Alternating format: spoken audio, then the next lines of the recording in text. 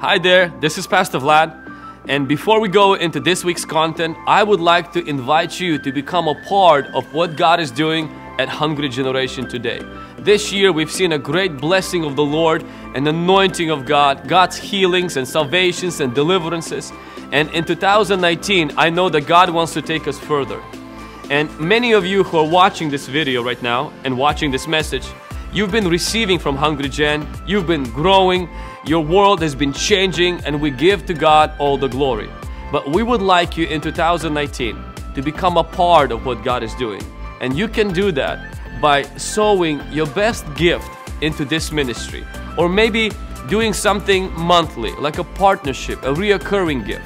This will help us to go further in 2019 and bring more of what we're bringing to you to many, many more people. Me and my wife, we do that every single year. Our church does that every single year. Well, once a year, we give a special offering to God. And then we also become partners of this ministry by our monthly contributions. And I give you that opportunity today to become our partner and to become somebody who contributes to what God is doing today. Below is a link where you can make that happen. So why don't you ask God, what would God have you give this year to this ministry to help us go further in God? And now, let's go into this message. 2 weeks from now, we are going to have our special sacrifice that once a year we're going to do as a church. It's bringing our best offering, and we're believing that the Lord is going to stretch our faith. The Lord is going to stretch also and take our church and us individually to another level. Our small groups are starting today, are being launched today. I would like to ask all the small group leaders who are going to be leading a small group in the next 10 weeks, if you could rise, please. All the small group leaders, people who are leading a small group, including Paul over there, Paul wave. Okay, he's doing like multiple things. And so some of the small groups were in the first service. I would like you to look at these precious, beautiful people. And if you are not leading a small group, I would highly encourage you to chase any of them after the service and sign up to go to a small group for the next 10 weeks. Amen. It will bless your spiritual life. You will meet new people, and it will be a great, great blessing to your life. So let's give a round of applause to all of our small group leaders and all of the people who are going to our small groups. Amen, amen, amen. And one more brief encouragement and announcement before we go into the Word of God is next month in February 15th through 17th, I'm going to be going to Philippines to preach the message of Jesus Christ. It's going to be pretty much officially my first international trip. And when I say mine, you and I are included because we're together. Amen. And so when I go to Philippines, you go to Philippines. Amen. And so we're really blessed that the church that I'm going to, it's a very young church full of millennials. I think 70 or 80% of the church is millennials, to the point that they will not have translation. It will be straight English. And has 550 cell groups in that church. I think over 3,000 or 5,000 people. I forgot the number of a pretty large church. It's not a missions. It's not a crusade. Even though on Sunday morning there's going to be 3 services for the public, but mainly the services are going to be for the leaders. It's going to be a week of fire. And so what's going to happen is that I want to give you a invitation. I want to invite each one of you to participate in this trip. Now, my ticket is paid for. Everything is taken care of. That's not the issue. After this sacrifice, I'm going to be broke. And like financially broke. But I choose that. And I want to send about 550 break-free books to Philippines. And I would like to ask you to pay for it. Straightforward. Like, I see somebody like, I can't believe you said that. So I would like to ask each one of us to take part of it. So the 225 is already been paid for by the first service. So somebody, one generous person from my home group pretty much took care of most of it. And so the rest of that, I would like to give you the opportunity to bless. I don't want to sell the books there, and plus we can't sell the books because Amazon doesn't go there. But if we pay enough, we can ship it there. And so after the service, there will be people standing here. You can come. If God puts on your heart and you say, you know what, I want to bless some leaders there and I want to send that book there, come up and we would really be grateful. If not, still pray that we will be able to make an impact on that country for the glory of God. Amen. Let's give Jesus a round of applause for His goodness and His love for our life. Amen. It's like that pastor who said, you know, we have a good news and the bad news. The bad news is the roof is leaking at the church. The good news, we have the money. And then we have one more bad news, is that all of that money is in your pocket. He told that to the church. And so that's kind of the situation we have here today. I really debated, you have no idea. I decided that I don't want to, you know, do nothing with the books. And I told other people and they really convinced me. They said, Vlad, you're not asking money for yourself. You know, you're giving people an opportunity to bless people in that country. And so don't be shy about it. And so that's why I'm bold about it to speak to you, because I was encouraged to do that. So shame and blame on those people in Jesus' name. Encounter part 3.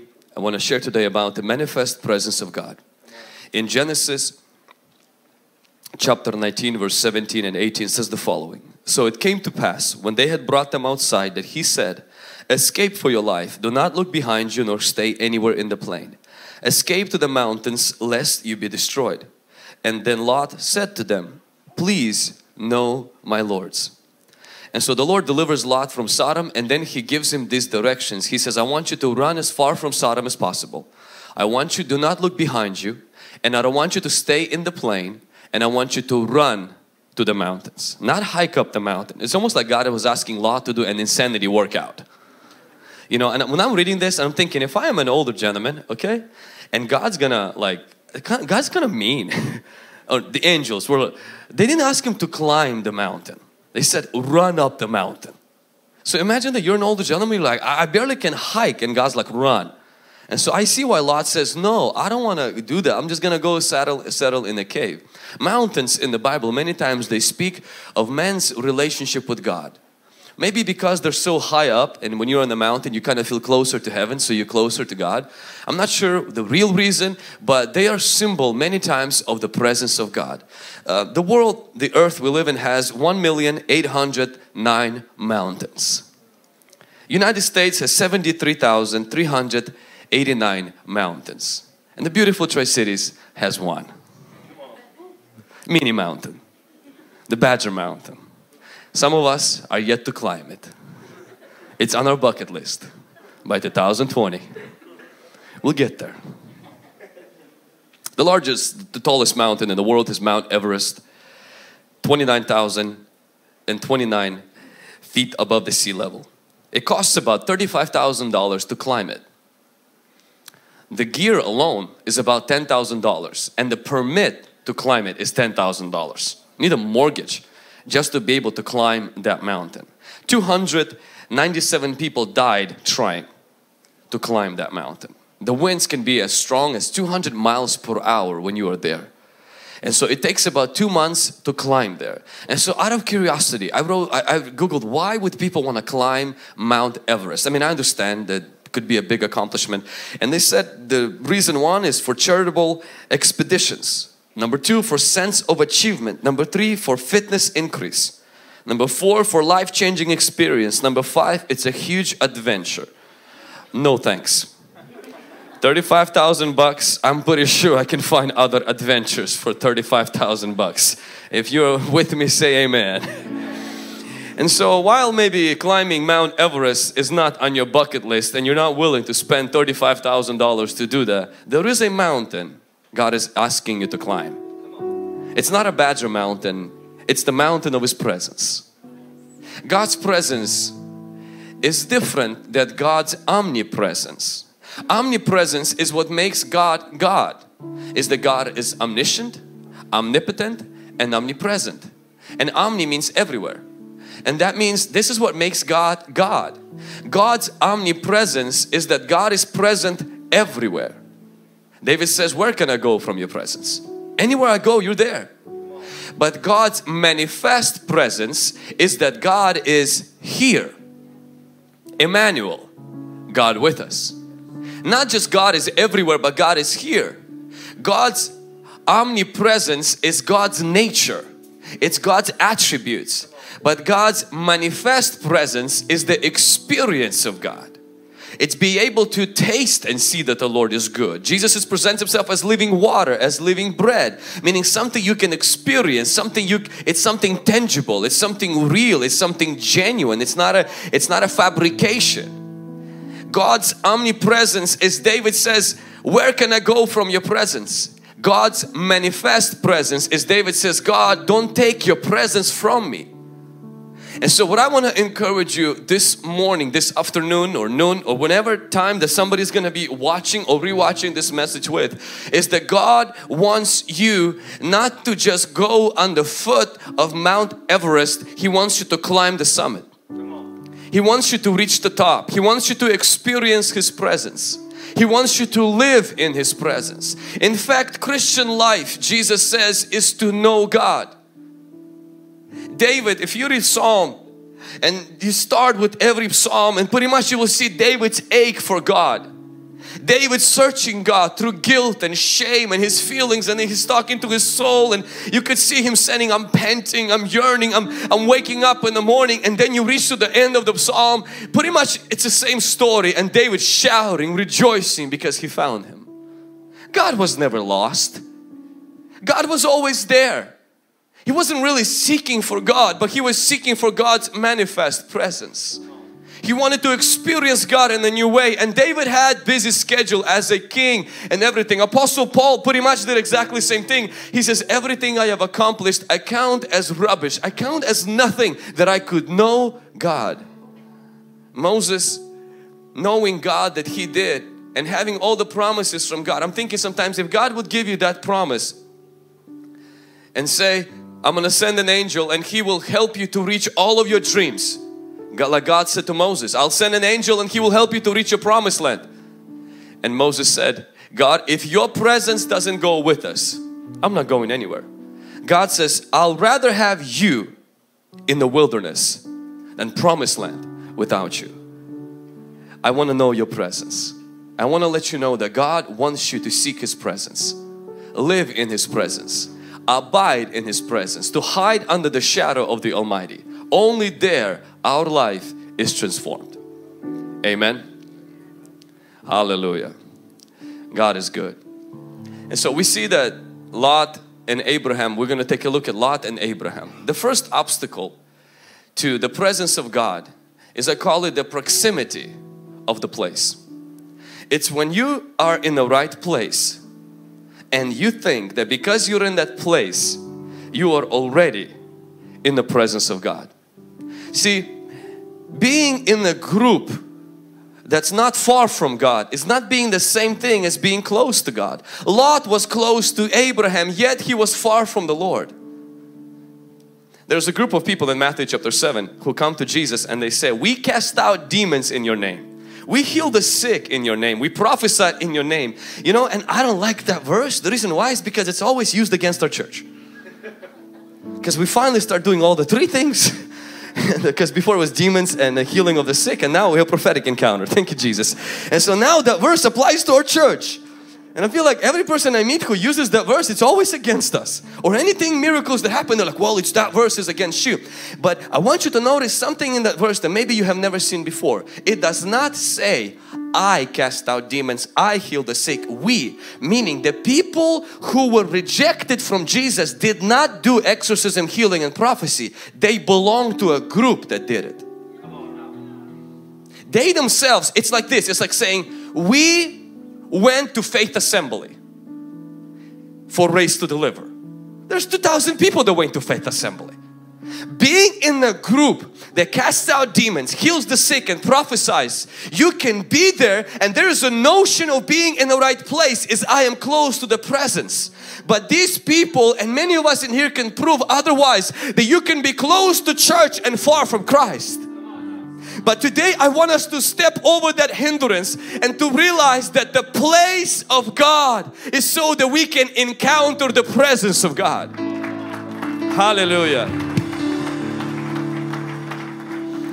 In Luke chapter 15, Jesus speaks 3 parables, and He talks about a shepherd who loses a sheep, a woman who loses a coin, and a father who has a prodigal son.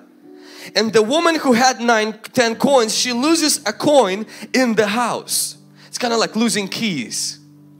Losing a coin in the house. I want you to notice the woman did not lose a coin somewhere in the backyard. It was right there in the house. And then she started to sweep the house, turn on the light, remove the dirt, remove the darkness so she can find the coin. I believe the similar situation is happening today with Christianity. Many children of God are lost in church. Not in the world, not in sin, but in church. Catholics are lost in church. Christians are lost in church. And God the Father is taking and sweeping through the church. Sweeping through our lives sometimes, removing the darkness and removing the dirt to find children, because just because you're in a house, it doesn't mean you're in His presence. And God wants you to be in His presence, not just be in the right place where He is omnipresent. The first hindrance to the presence of God is thinking that because I am close to Abraham, meaning because I'm close to church, I'm close to God. It's good to be close to Abraham, but Abraham has to introduce you to Jehovah, to Yahweh, to Adonai, to the Alpha and the Omega, the beginning and the end, the one who was, is, and is to come. Somebody say praise the Lord. You know, I'm pretty sure that each one of you, if you live in the United States and registered with the government, have gotten one of these, where you get summoned to be in jury. How many of you got an invitation like that? All right. And so I enjoyed the privileges of not speaking English earlier, because one of the excuses you can put there for not going to be a juror is I don't sprechen Sie English. I don't speak English. And now that that's not true, I remember a few years ago I was summoned to be a jury, and praise God I had a trip. And so that was a good excuse not to go there.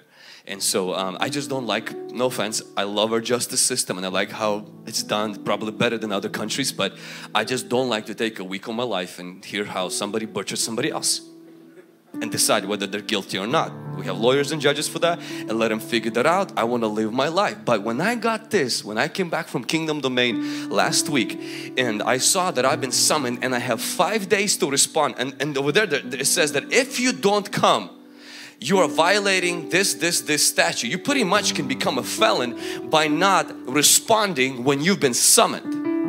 The fear of the Lord came over me. I quickly signed and said, I'm going to Philippines and leave me alone. What I got convicted of is this, is that every single Christian has gotten one of these, where God the Father has summoned you into His presence. And many of us, we treat this way better than the request from God to be in His presence.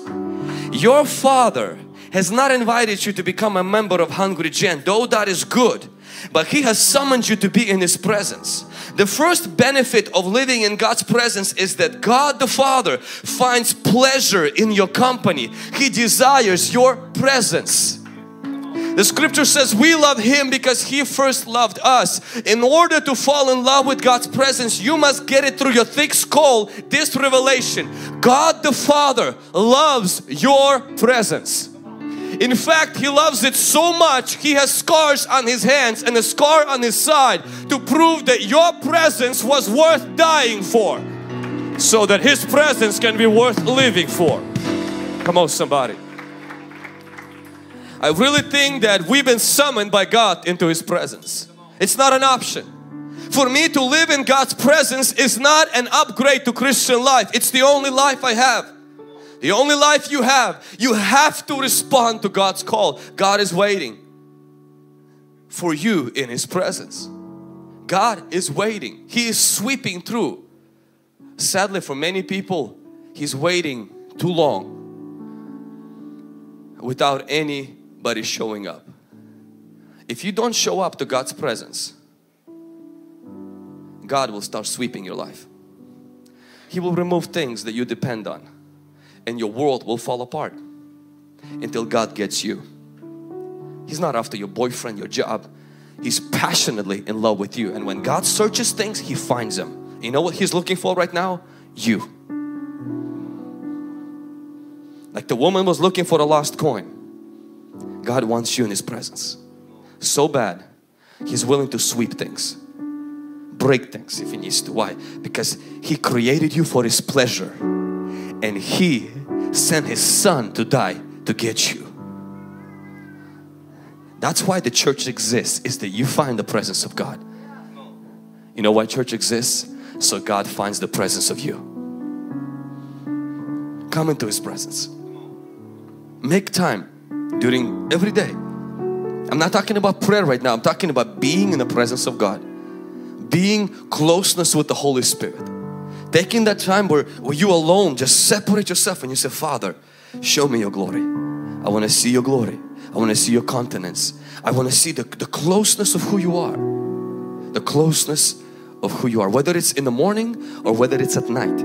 Whether it's during the day. Whether it's in your work. But finding His presence. Because when you find His presence, He finds yours. And when He finds your presence, there's a pleasure in the heart of the Father. The first obstacle to living in God's presence is the proximity of a place. It's thinking that because I'm in the right place, I'm in the presence of God. And when you begin to break that down, you recognize God the Father loves your presence so much. And when you respond, when you realize you've been summoned by God to be in His presence, you come, you recognize the Father loves you so much. He loves your presence more than you will ever love His. That's a huge, huge revelation. And if you grasp it, it will forever change the way you pray. If you grasp what I'm just sharing with you, it will forever change the way you see church, the way you see worship, the way you see the Bible, and the way you see prayer, and the way you see fasting, and the way you see everything God the Father asked you to do here. Otherwise, we will live our life constantly trying to measure up how much we love God and looking at our love for God, and it will only decrease if you focus on it. But if you focus on His love for you, your love for Him will increase. If you focus on your love for Him, it will decrease. The second stumbling block, the presence of the Lord, is prayer. Now, prayer is not supposed to be a stumbling block to the presence of the Lord. But a problem with prayer is that everybody does it. Problem with prayer is that prayer can become a point of prayer and the purpose of prayer. Lot was a nephew of Abraham. Meaning he was a relative of him, and instead of Lot using Abraham to get to know God of Abraham, Lot just was so comfortable with Abraham. He was so close to Abraham, and one day he left Abraham. Prayer is like Abraham. Many Christians are related to prayer. Well, it's a Christian's duty. It's what you do. You pray. You pray before the meal. You pray when the tire goes flat. You pray when somebody breaks your heart. You pray when the pilot says, our brake in this airplane don't work. You pray. You forget that you're an atheist. You forget that you're agnostic. You forget that you Muslims pray, Buddhists pray. People pray. And prayer in itself, it can actually be a distraction to the presence of God if prayer focuses on prayer. Religion focuses on the how of prayer. Jesus focused on the who of prayer. Jesus always redirected our attention, says you missed the point. He's not saying don't pray. He says in prayer pursue the presence. Somebody say amen. Don't miss the point. Some of us can be so close to God and yet miss Him. Because we use the religious activities instead of to get to know His presence. We use them as an end to themselves. A week ago on 31st of December we were flying to North Carolina. So we landed in Denver. Our flight came late. The lady at our gate said that we have 30 minutes before our flight leaves to Charlotte. So we asked her, would that be okay if we grab some breakfast? We saw a little Mexican place not very far from us, so we went to grab breakfast. She says, you guys have 30 minutes. In case the plane will come earlier, I will announce it on the speakers. You will hear it. So there we are, enjoying a little enchiladas and nachos and just having a time of our life. I look at my clock, it's 25 minutes. I said, brothers, me, Malika, my wife and Adrian, it's time to go. So we come to our gate and it's like Rapture and Left Behind 1, 2 and 3 movie. Nobody's there. And we see Charlotte there. And then we see, you know, like that feeling when you look into your plane and you recognize you're supposed to be there. And the gate is closed. I felt exactly what 5 foolish virgins will feel when the doors were closed. And you hit him and nobody's there. And the security is not there. Look, people vanished. So we're waiting there looking at the window, looking. There's only a glass between us and our destiny. And there is that lady walking through that door. Says, I've been calling on you guys twice and nobody responded. And we're like, we didn't hear you. We're still here within the time that you said. What happened? We missed it by this close. But this horrible story doesn't end there. We go into changing our flights. And so the lady is looking for a new flight to go to Charlotte, and she's looking for the flight. She's like, we need to go use other airlines, which means that the United will have to pay for using other airlines to get us to Charlotte. And so she's doing that. A gentleman next to me is an older gentleman, and he starts to curse and out loud start to make threats because his father died and he's coming late to his father's funeral. And so that gets involved, that the managers get involved, you know, like, and I'm thinking this is going to be another episode of United, you know, like how they drag the doctor from the, I'm thinking this is going to happen second time right in front of me. A good moment to de-escalate the situation. So I come and I'm standing next to the guy and I'm trying to talk him down and say, hey listen, everything's going to be alright. I'm like, I'm so sorry that your dad passed away. And I'm like, what happened to your flight? How did you miss the flight? And so he tells me, he's like, man, it was snow. And he's like, effing this, effing this, effing this. And I was like, well, I'm really sorry. And as I'm like, you know, we're just a bunch of idiots. Like, not you, just we. I'm like, you know how we missed our flight? And there I am, opening my big mouth. I said, we missed our flight because we ate Mexican food. So the lady changing my flight, she said, wait, so you missed your flight. It wasn't our fault.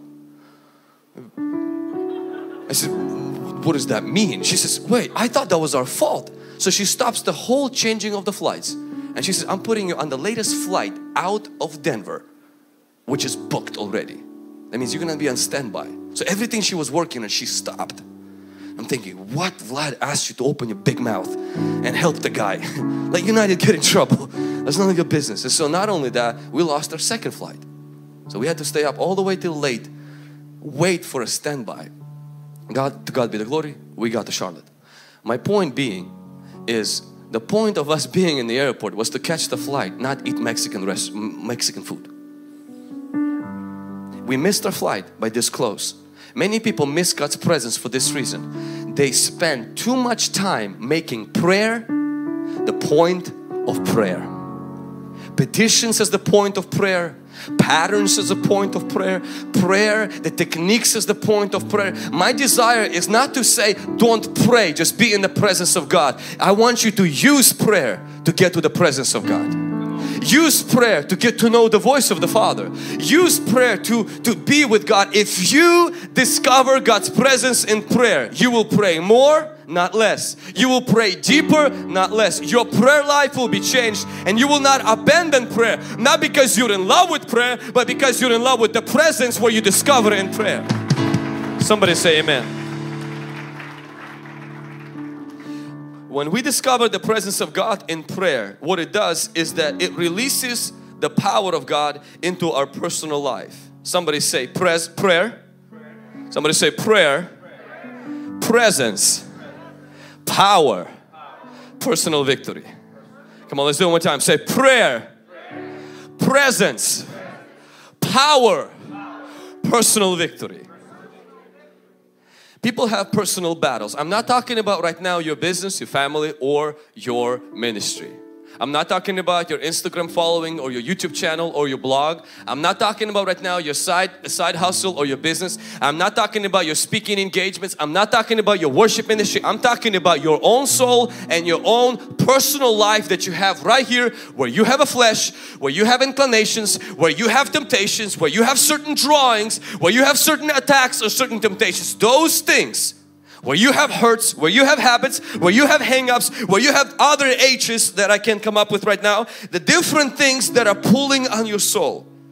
And a lot of times what happens is that we can find ourselves as Christians knowing how to operate in prophetic, knowing how to operate in our faith because we've been taught and instructed, we've seen other people do it, knowing how to repeat the right phrases that gets the demons out of other people, knowing how to get up publicly, make a message and make other people come to know Jesus Christ because we've done it, we've seen other people do it, knowing how to thrive in our whatever we do that impacts other people, yet in our personal life we find ourselves like Samson, crushing Philistines and being crushed by Delilah.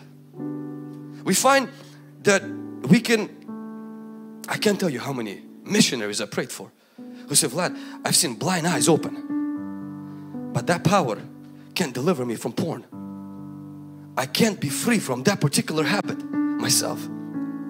And I believe I have an answer for that. When you discover the presence of God, personally for you, it releases power into your personal life. It might not release power for you to heal more people, but it will release power to beat the devil on a personal level. When David discovered the presence of God in his life, it didn't make him a king, but it made him kill a lion and kill a bear. I don't want to kill giants and be eaten by lions.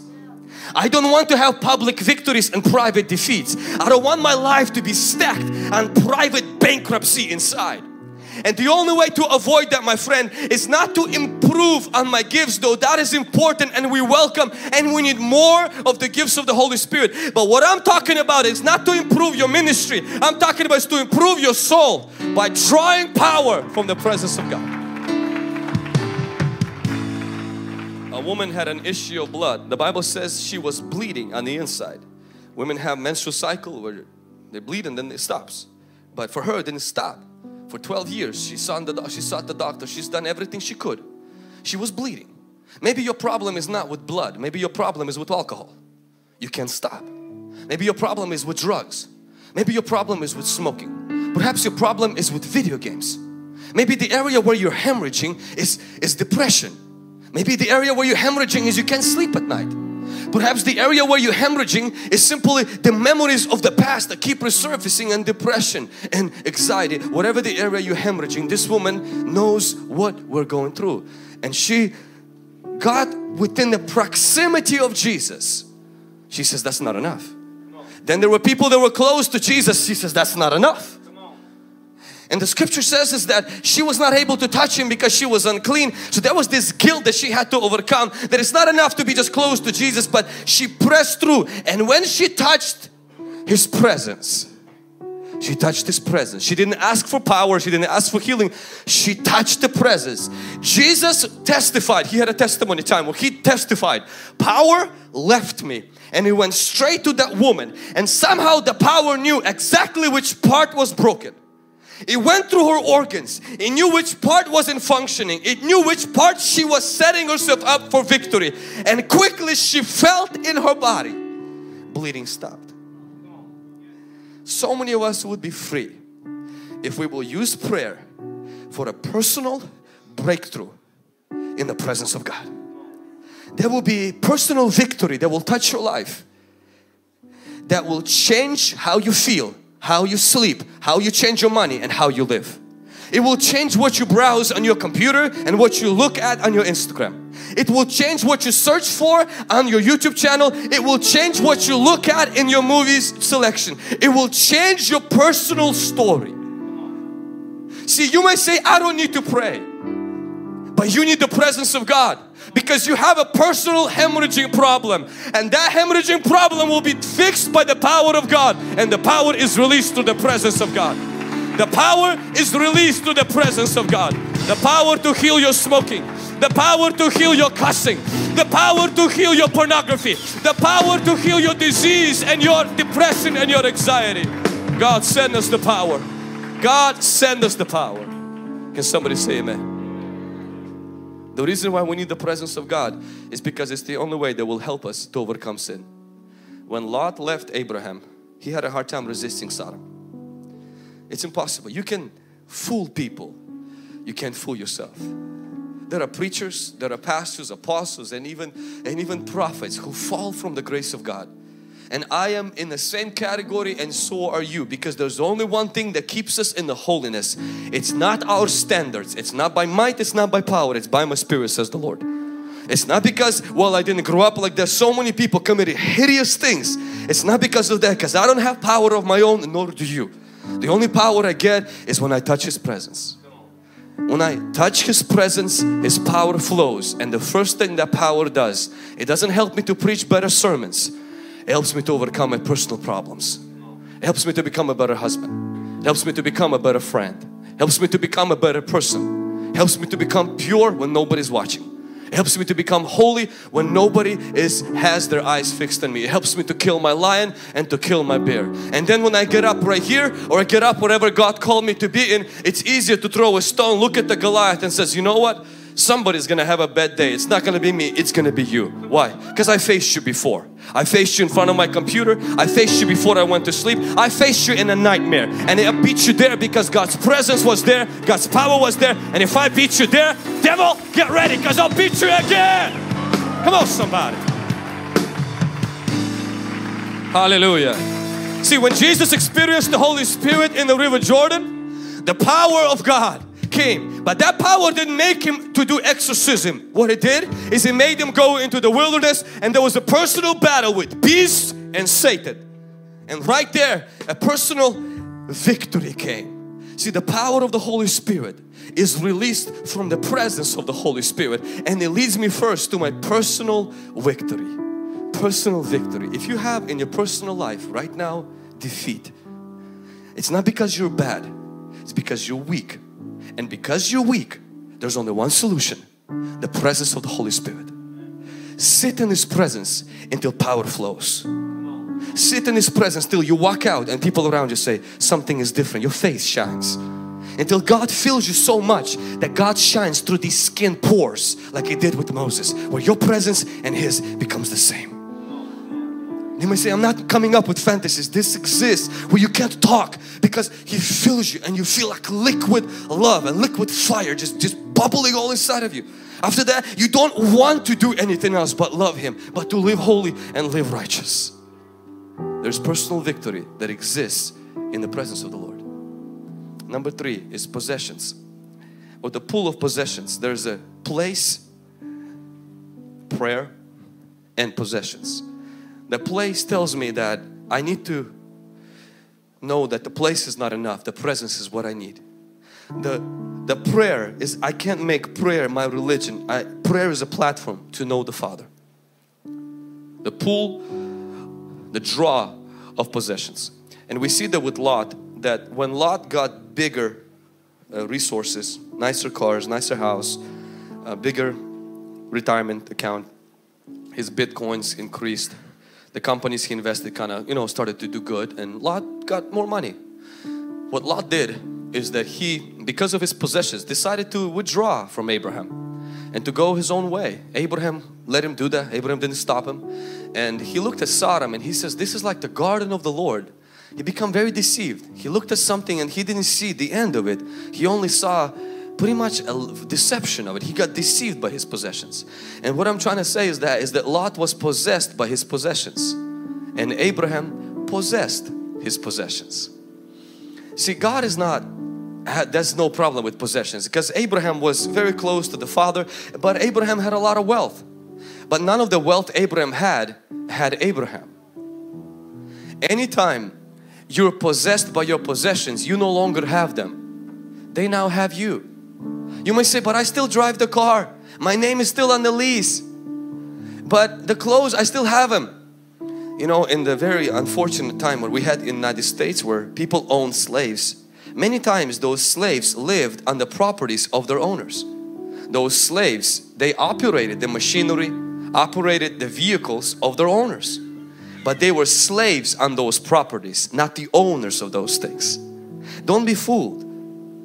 If the things you have you, you no longer have them. You're broke. You just don't know it. Lot did not become poor when everything got burned in Sodom. Lot became poor when those things he had got the hold of his heart. But it's hard to resist the gravitational pull of possessions if you don't have a drawing of the Holy Spirit and the Holy Spirit's presence is not the center of your life. See, Satan is not going to bring Ouija boards instead of God's presence. If you think that Satan is going to bring horoscopes instead of God's presence, you're wrong. He's not going to bring voodoo or Wicca or some other demonic things. What he's going to put instead of the presence of God, he's going to put possessions, and he's going to put things, and he's going to put mammon instead of God's presence. Because he knows that is the only thing that offends the heart of God more, because God competes for my heart not with the devil, with Lucifer, Python, Beelzebul and snake and dragon. He competes for my heart with mammon. With mammon. Jesus says you can't serve two gods, and He didn't say you can't serve the demons and Jesus. He says you can't serve the devil and you can serve God and mammon. I mentioned this story quite a few times, but in the year of 2010 we were in January doing a 21-day fast on water, and at the time I just broke up with Lana a few days before that, which is my fault because I had a problem with my head, and so I did not know I had a problem with my head, and I'm very serious, but I had a curse right here, decision making. There was something not right there, and so and we were fasting, and I was really praying and started to realize that something is not right with me. It's not only the people around me, it's something's not right with me, and I'm pressing in. I remember reading a book called Crazy Love by Francis Chan. Anybody read the book? Crazy Love, great book. Don't encourage you to read it when you're fasting and you have some money in your account. And I was reading it, and I just feel this pull for some weird reason that I have too much money in my account. And I'm just rejecting it, and I was like, this is wrong. I'm fasting too much already. Like, I'm hearing voices. This is not right. And I thought that when I finished fasting, it will stop. And it didn't stop. And then I saw the scriptures all over I'm reading where God was like turned off or could not operate in people's lives until they got rid of some of their finances or put finances on the altar. And I was like, God, but you give us blessings. And I felt to take a certain portion, not all of the money that I had saved, and to give it away in 2 weeks. And when I gave that away, something just released me. The presence of God was more fresh. And the crazy part is that problem with my mind was fixed. I got married eight months later, and that was fixed. The presence of God is choked in your life if you are possessed by possessions. Read this, let's read this, Matthew chapter 13. Look what it says. It says, now he who has received the seed among the thorns is he who hears the word, and the cares of this world and the deceitfulness, somebody say deceitfulness of riches choke the word, and he becomes unfruitful. You can only have riches if you have the presence, otherwise riches have you. You can only have wealth if you have God's presence, otherwise wealth has you. You can only have things if you have God's presence, otherwise things have you. And when things have you, this is what happens, is they dominate over your life, and they choke the presence of God, and they choke the presence of God. Carlos, could you come up for a second?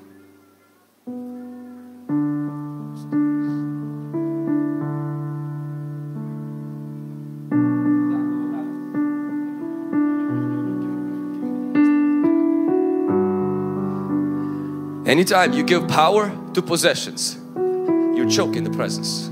Let's see how he's my friend and he's single, so it's okay to married people, the wives will be like, take me down by now. It's not the things. It's not the things that choke. The Bible doesn't say the presence of wealth chokes. Deceitfulness of wealth. Why does the wealth deceive you? Wealth cannot deceive those it doesn't direct, and it doesn't dominate. If wealth dominates you, it directs you, and it will deceive you. And so what the scripture says is Jesus's presence chokes when the wealth and riches, whether they're big or small, they dominate me, they choke the presence. Now, wealth doesn't care if you're religious. Wealth kills the presence.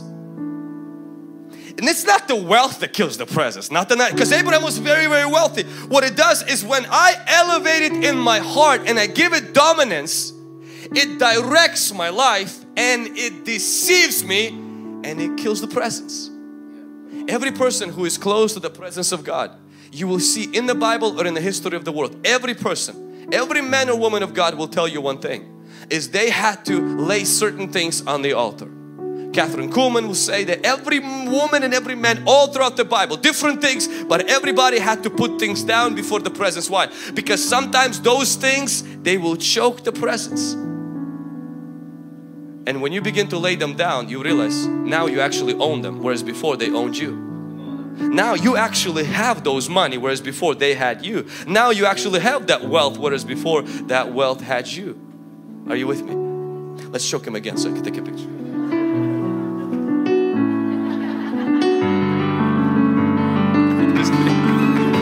Come on somebody, let's stop choking Jesus. Carlos, God bless you.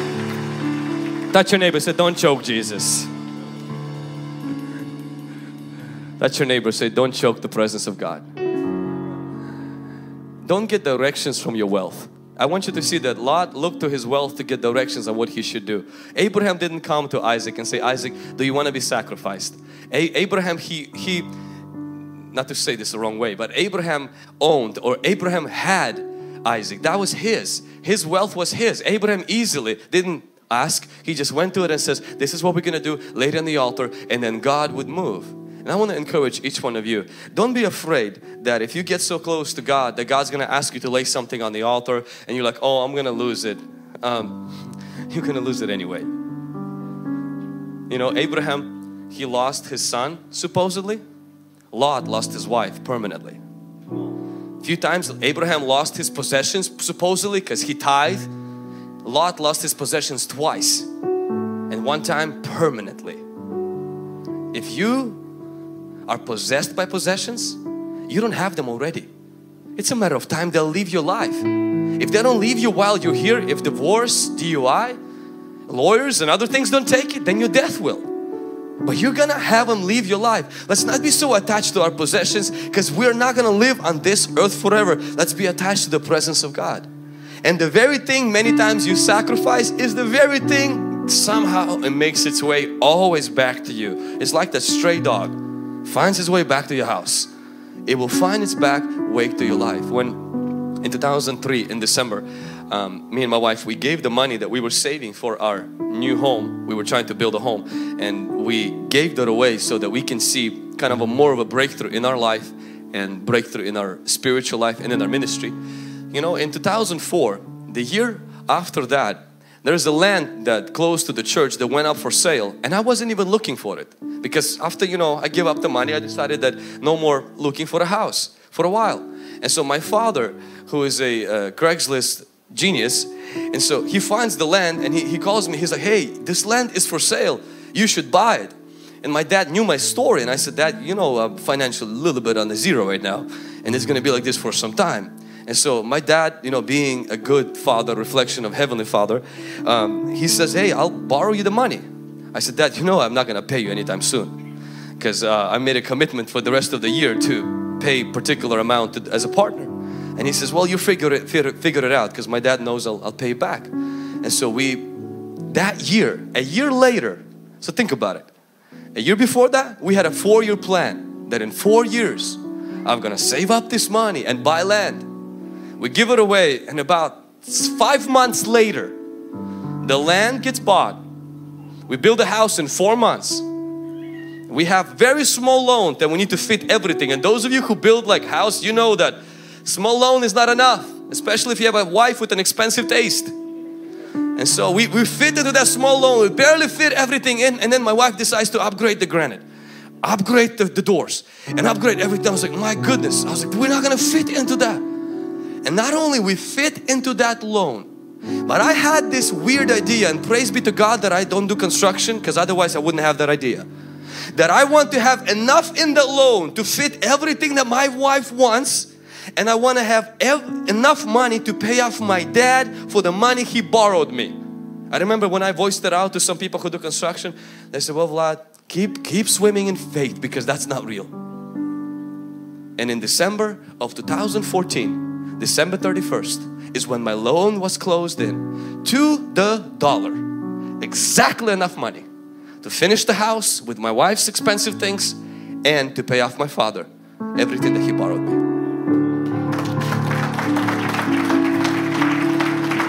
So Abraham gave his son. Today there's 4 billion sons of Abraham on this earth. Lot held on to those things because he was possessed by them. He lost everything, and nothing is left of Lot today. What I want to tell you is, when you're in the presence of God, and sometimes you may feel led, you go to God and you say, Lord, on 27th is a sacrifice. What would you have me do? Because see, God is your boss. If you're not, God is not, the presence is not the boss, then you look into your account and you say, what can I give? What does my money want me to give? What does my money want me to be generous? But you don't ask your money. You don't get directions from wealth. You get directions from the presence. And when you do that, everything you give into the presence is like a farmer who sows a seed into his backyard. It never leaves his life. It comes back 100 times more. I just want to encourage each one of you, never be afraid to be generous when you're in the presence of God. Because God is not a greedy God. But be afraid if money has got the grip of your heart, because there's only one way to break that grip. It's not anointing water, it's not anointing oil, it's not shake and bake. It's a very painful surgery called generosity. Amen. Amen. The last thing is, not only we have to overcome the proximity of a place, not only we have to overcome the point of a prayer and the pool of our possessions, but we have to break the personality of passivity. Lot, the problem with Lot was that Lot was, how can I put it, slow. Do you know any slow people? Do not look at your person next to you right now, straight at me right now. You know those slow people, very slow people. Lot was like one of them. Lot goes to the Sodom, gets in trouble. Abraham gets him out of Sodom, and Lot goes back to Sodom. Things go bad, angels of God come and they say, Lot, you need to get out, the Sodom is gonna burn.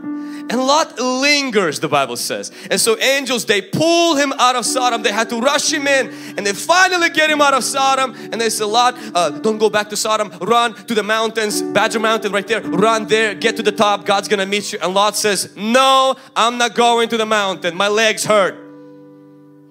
I'm going to the city. I'm going, instead of to the mountain, I'm going to Prosser. And the angel's like, no, you can't go to Prosser because Prosser's gonna burn too. That's like Sodom Jr. You can't go there. Lot's like, I don't care, I'm going there. Angel's like, man, God, where did you get this? This guy is so slow.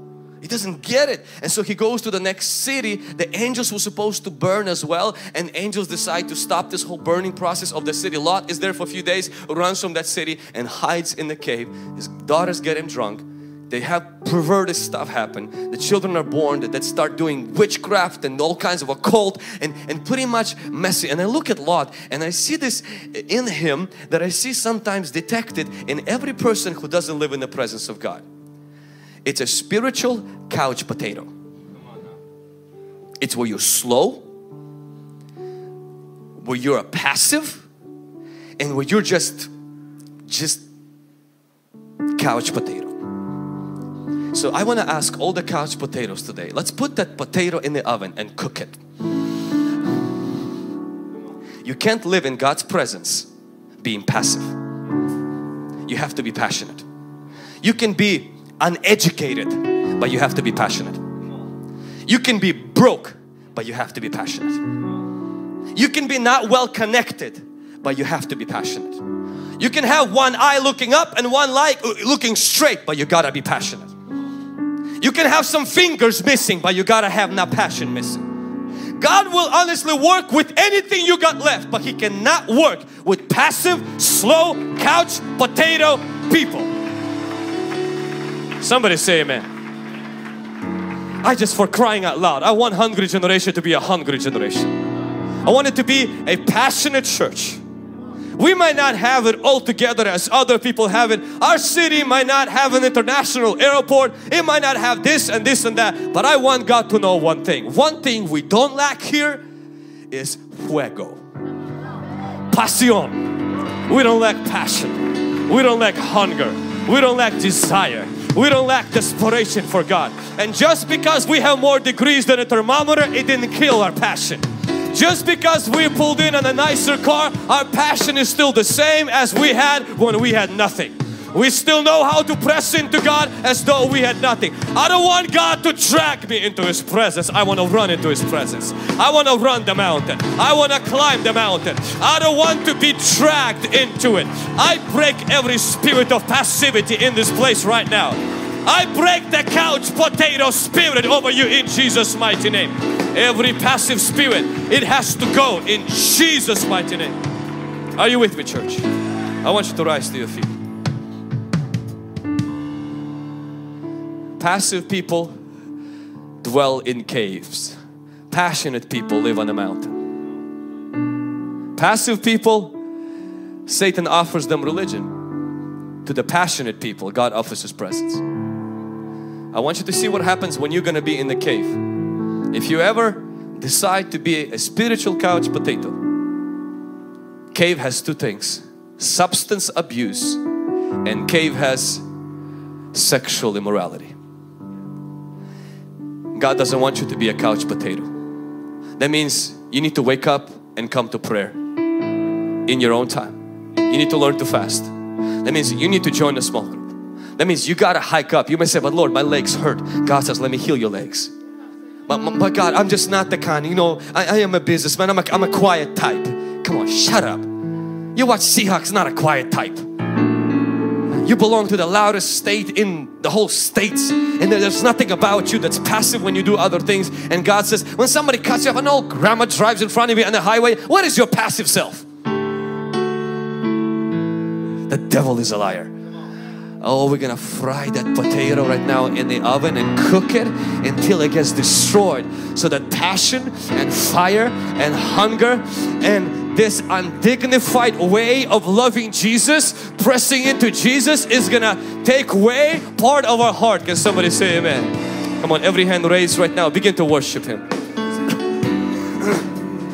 Come on, begin to press, especially all of you men. I'm looking at some of you men right now. You're acting too dignified. That's your problem. Just be like David. Say, Lord, I'm here for you. I'm not here for my wife. I'm not here for my kids. I'm not here for the pastor. I'm here for your presence. And God, I need you. God, I need your presence. Lord, I'm hungry for you. I'm hungry for you the same way I was when I had nothing. God, I need you right now. Come on, every hand raised. I want you to lift your voice right now. On the count of 3. The same way you were saying amen, I want you the same way to lift your voice. 1, 2, 3. Come on, every voice lifted. Every voice lifted. Begin to cry out to God. Begin to cry out to God. Begin to cry out to God. Begin to lift a shout. Begin to lift a cry. Begin to lift like David, who says, God, I seek your face. God, I seek your glory. Yes. Yes. Oh, shikatelelelelele. Sandale. Shindala.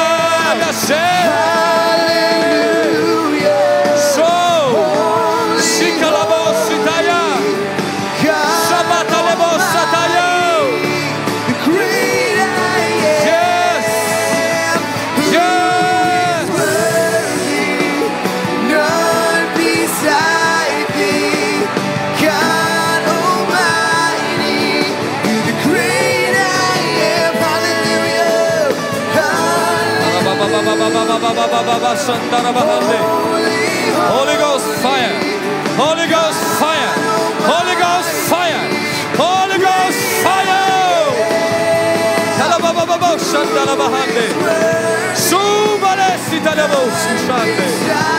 Yes, Lord.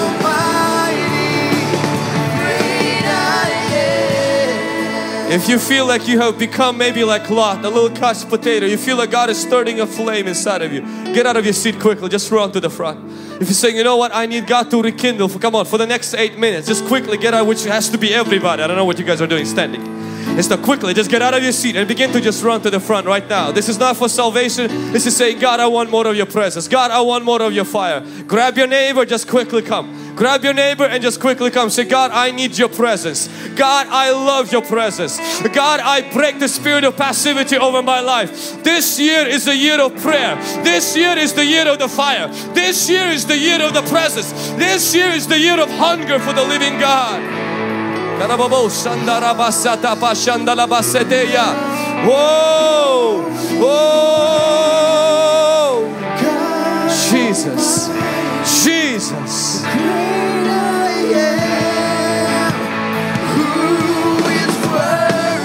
on, raise your hands up. Lose yourself in the presence of God. Get undignified. Because it's Him that matters. It's He who will heal you. It's He who will deliver you. It's He who will save you.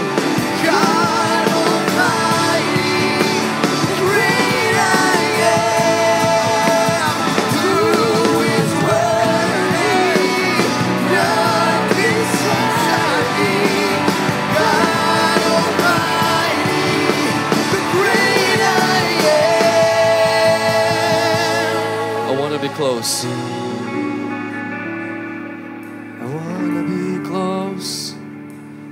Close to your heart. Sing the verse. I wanna be close. Come on, say that to the Lord right now. Ghost. Every hand raised. Every heart open to the Holy Spirit. Nobody looking around. Yes, Jesus. I want to hear voices of angels above, singing as one. Hallelujah. Holy, holy, God Almighty, the great I am. Who is worthy? None beside thee. God Almighty, the great I am. Hallelujah. Holy, holy, you are the mighty God. There is no one like you. Who is worthy of love? There is none beside thee. Almighty. Hallelujah. Hallelujah. Hallelujah. God Almighty, the great I am. You is worthy, none beside thee. God Almighty, the great I am. Right now in this prayer, we're going to come against every sin and every cycle of sin, because sin, it makes us warm towards God. Sin brings guilt and shame and condemnation, and it drives us away from the presence of God. It chokes our relationship with God. And I know we have personal battles and personal struggles, but right now as we're seeking the face of God, God's going to begin to loose you. God's going to begin to break that chain, every cycle of sin in your life, so that you can enjoy the presence of God, and so that the guilt and shame and that won't drive you away from God. So that it won't choke your relationship with God. Right now we're going to attack and we're going to come against that sin in your life. We're going to come against that passivity in your life that it produces. We're going to break every chain in Jesus' mighty name. We're going to loose ourselves in the presence of Almighty God. Are you ready to pray, church? Are you ready to pray, church? Come on, repeat after me. Say, every chain of passivity that's connected to sin, say, I break it. Say, I break it in Jesus' name. Say, every cycle of sin, every pattern of sin in my life, say, I renounce it. Say, I break it in Jesus' name. Say, be broken. Say, be broken. Say, be broken. Say, every chain of passivity in my life, say, I renounce it. And I break it. Say, I break your hold. I break your grip over my life. Say, and I run to the mountain of the Lord. Say, I run into the presence of God in Jesus' name. Right now, open up your lips and begin to pray. Open up your lips and begin to pray. Begin to confess your sin towards God. Begin to renounce and reject every sin, every passivity, anything that's holding you back, any busyness, any excuse that's choking your presence of God, that's choking your life from you, and begin to run into the presence of God. Make up your mind and begin to run up into the mountain of the Lord in Jesus' mighty name. You need His presence. You need His touch today. In Jesus' mighty name.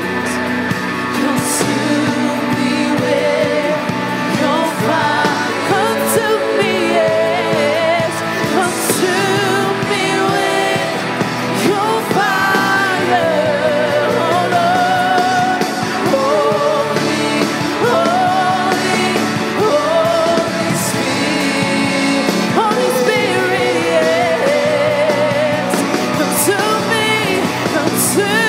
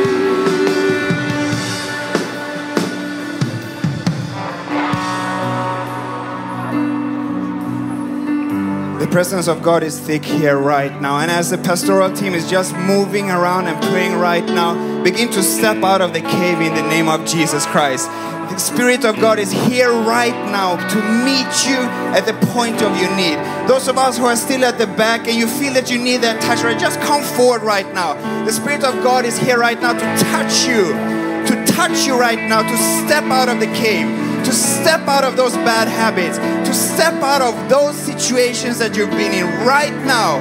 You have been given the authority. As we continue to worship, just begin to step out right now from those chains of bad habits, those chains of sin. This is a new year right now, and God Almighty is taking you to new places in the name of Jesus. Oh, the mountain shake before you.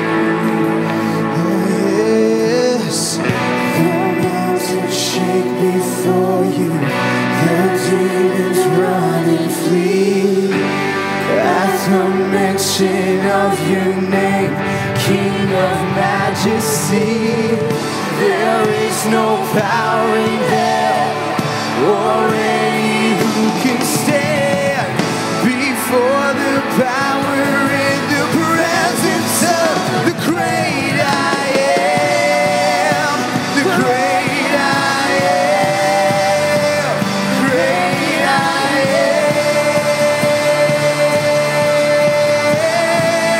am, the great I am, oh, the great I am, the great I am. Lift it up in this place. Oh, we worship you.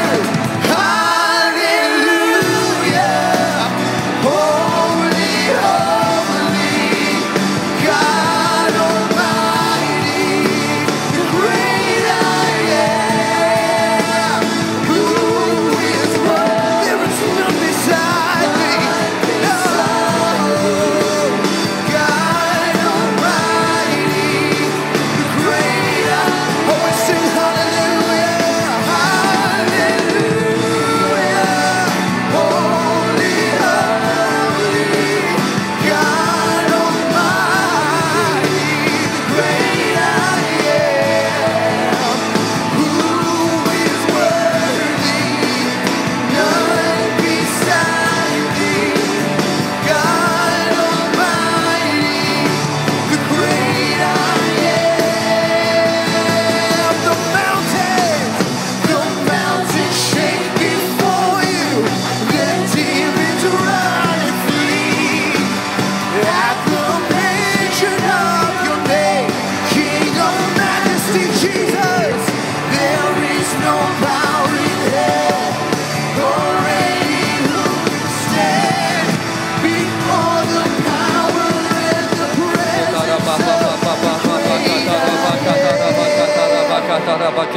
Come on, every hand raised right now. Begin to pray in the Holy Ghost.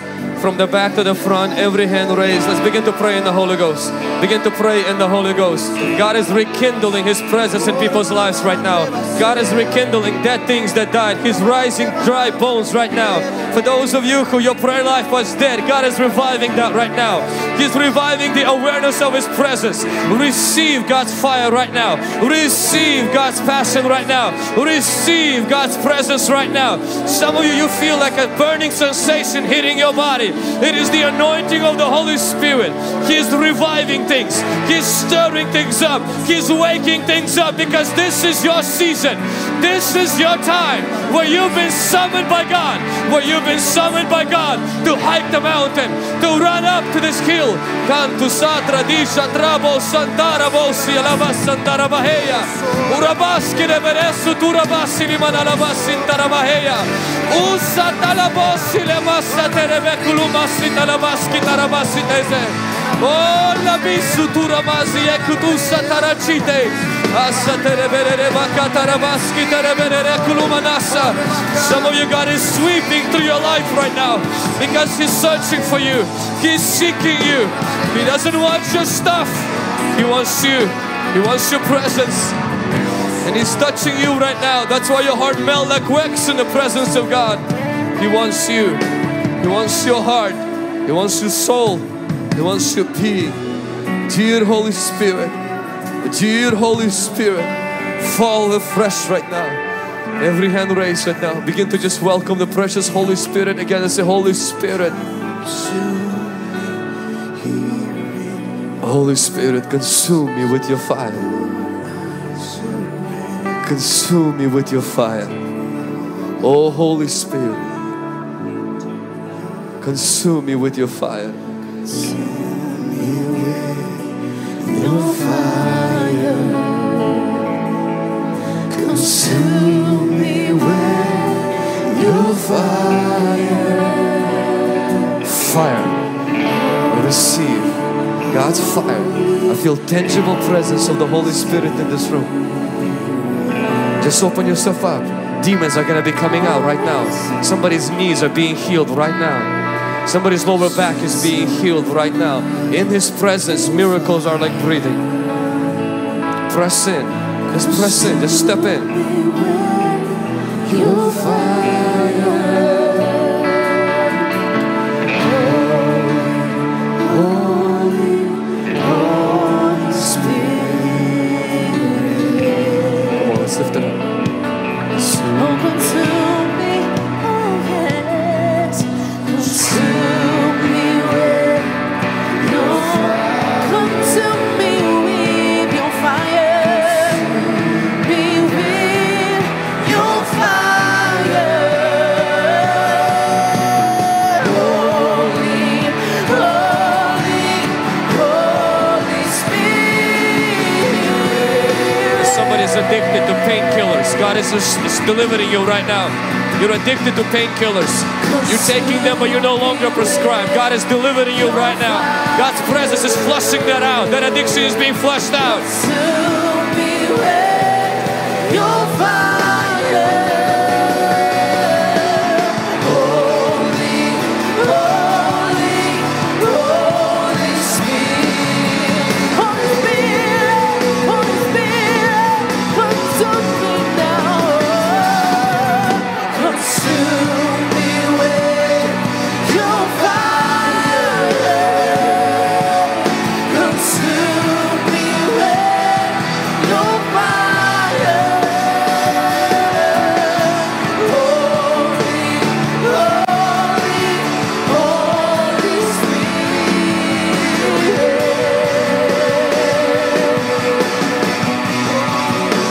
For those of you who are standing here in this sanctuary, pray for the person next to you. Right now, just place your hand on their shoulder. Begin to pray for them. I want you to pray that this be the year of the anointing of the Holy Spirit on their life.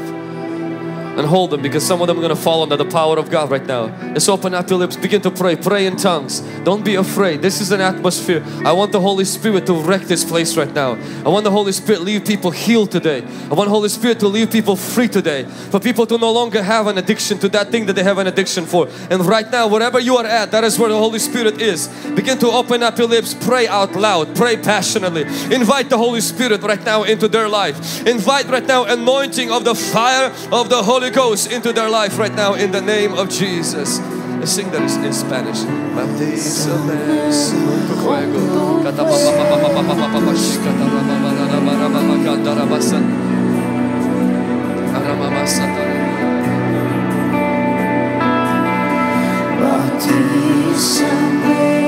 con tu fuego.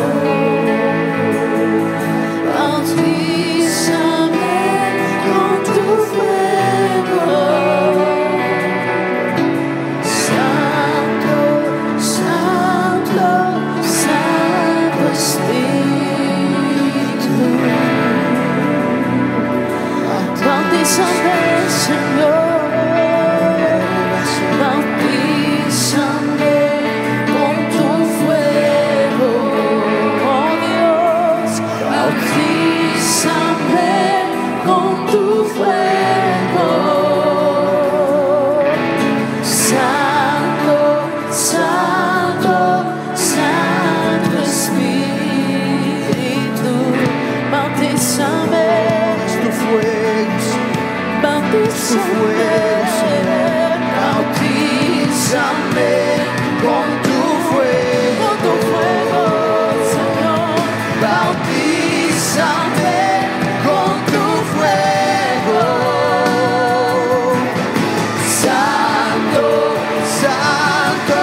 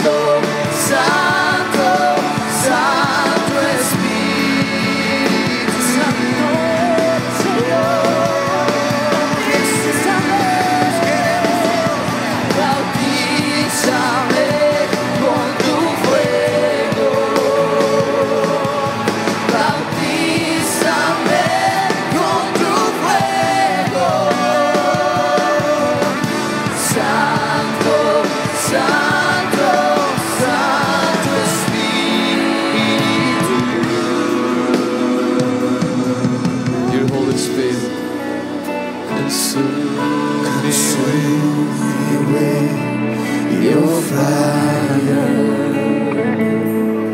Consume me with your fire. As I mentioned before, somebody's knees, God is touching somebody's knees right now. You have a problem with your joints, just release that. Just receive that healing right now. Somebody's lower back as well. Lord is touching somebody's lower back. God is healing that. Just receive that. In Jesus' name.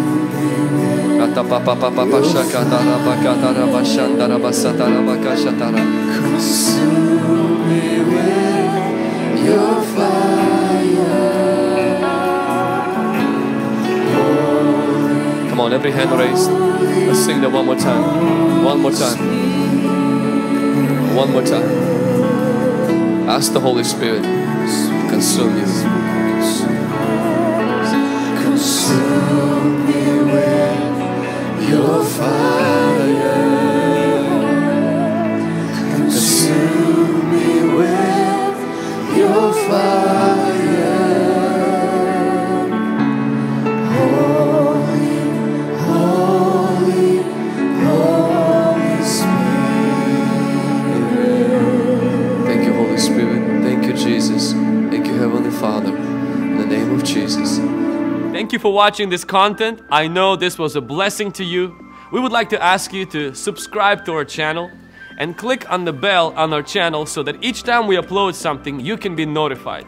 Don't forget to share this content with your friends and family and on social media. We're so thankful to you. Better is not good enough. The best is yet to come.